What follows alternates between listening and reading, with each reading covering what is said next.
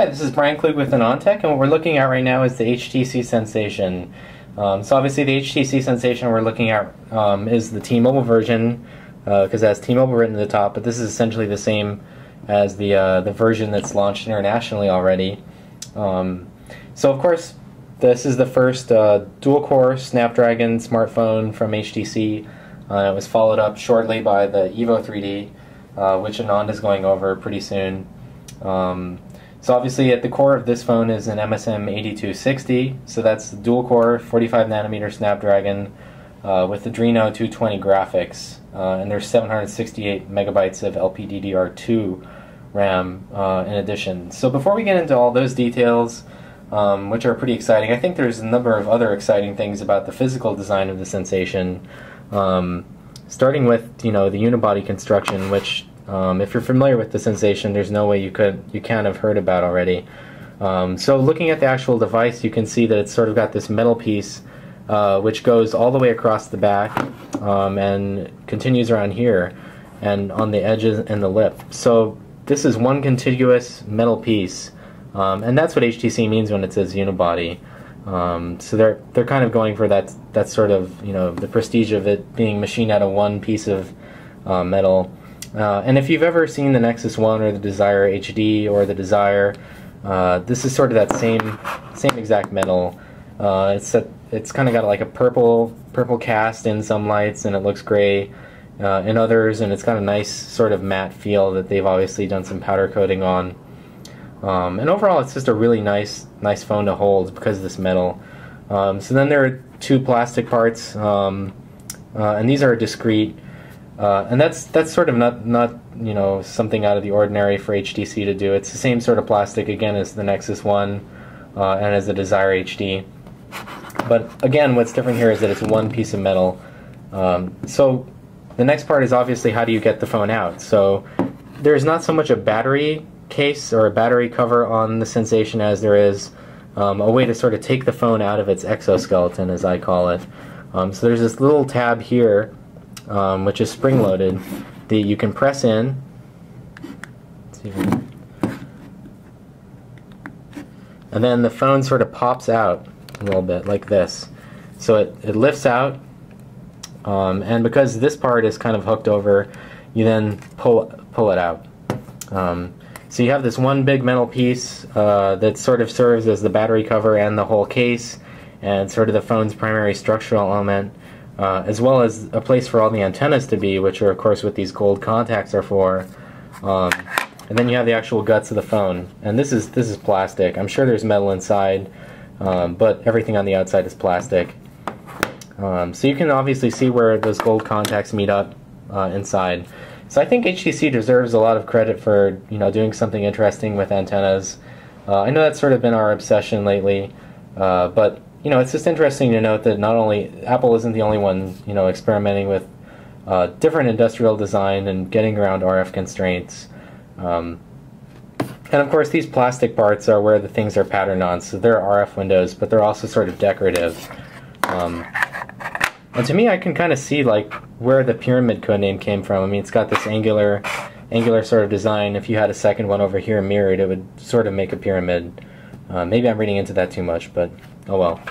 So of course you have the 8 megapixel camera, dual LED flash. Interesting note about the camera, this is actually the same Samsung CMOS sensor as what was used in the Desire HD.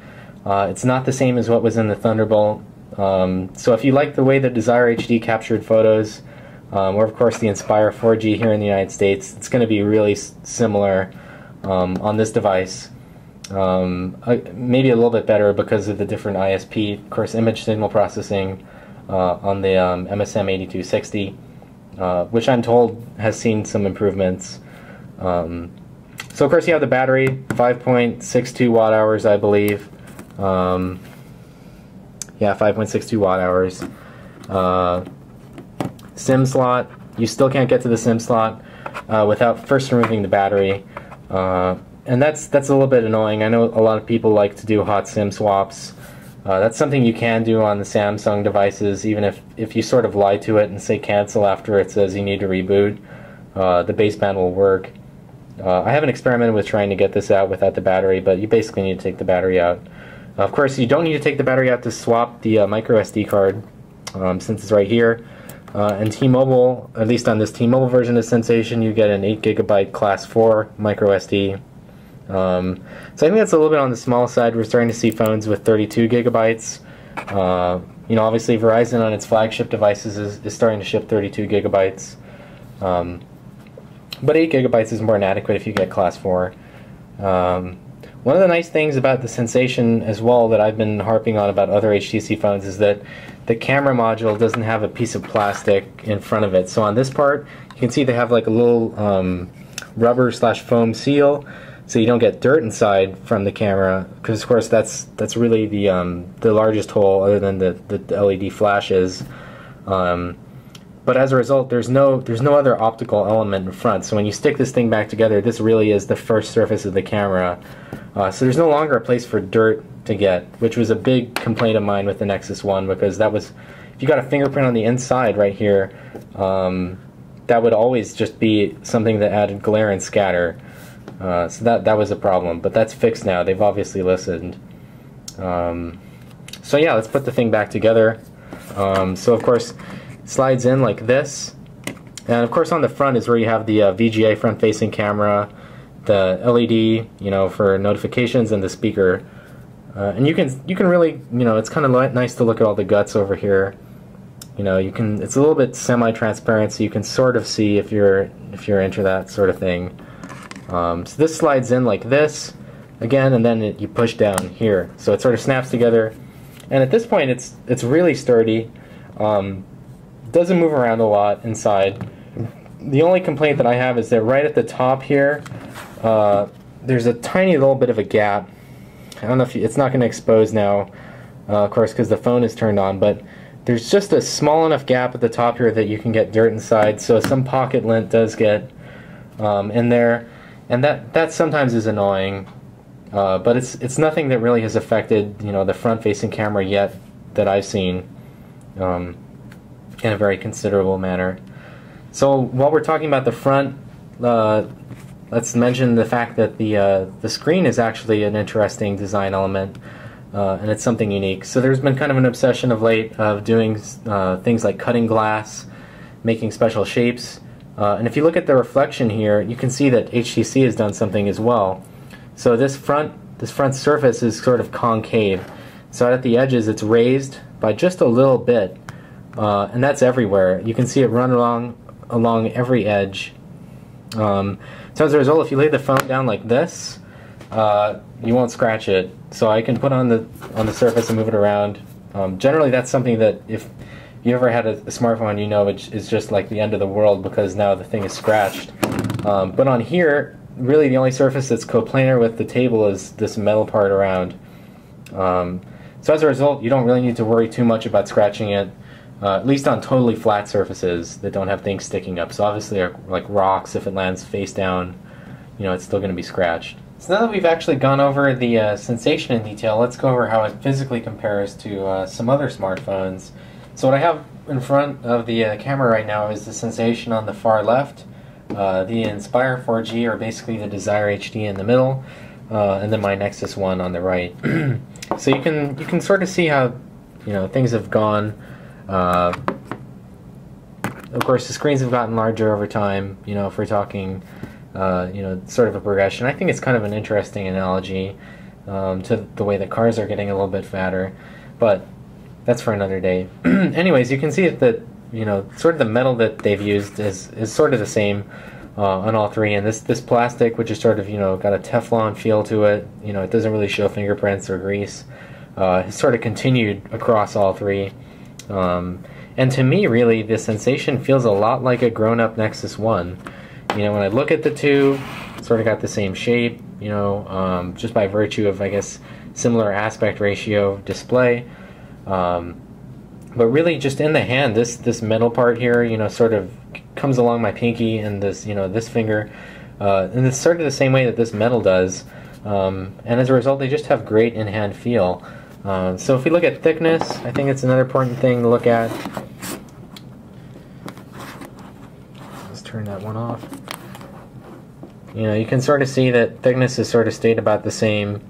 The Desire HD looks a little bit fatter because of its camera that kind of pops out on the back. So I know this is the latest obsession, is how thin we can get devices. You know, if we take a look at sort of the Samsung Infuse 4G, you know, that's a really thin phone. Probably the most poignant comparison if you're on T-Mobile for the Sensation is how it compares to the G2X. I have the Optimus 2X here. So side by side, you can see the Sensation is definitely a bigger phone. You know, but it's not by too much when you look at things. You can sort of see side by side, face up. You get a bigger display on the Sensation, and you know, sort of the same package area, although you know it is a little bit larger. And in terms of thickness, you know, about the same. There's nothing too substantial there. So yeah, again, the G2X is on T-Mobile. This is the Optimus 2X, running CM7, but it's, you know, essentially the same thing. And then one last thing, we have the volume buttons on this side of the Sensation. Of course, the micro USB slot, which also has MHL support, so you can do HDMI with the dongle. Then up at the top, your standard headset jack, power button, which is a little bit hard to find sometimes. It's a little bit inset, doesn't stick out too much. Down at the bottom, microphone. You know, their speakerphone back here. Microphones. You know, there's probably, I think there's one more for noise cancellation. And the Sensation actually shoots video and stereo sound as well. So obviously there's a second one somewhere. But I think that's pretty much the physical comparisons. Again, you know, you can sort of see that it's built on the, you know, the same sort of industrial design as Vivek would put it, between the, you know, the rest of HTC's catalog.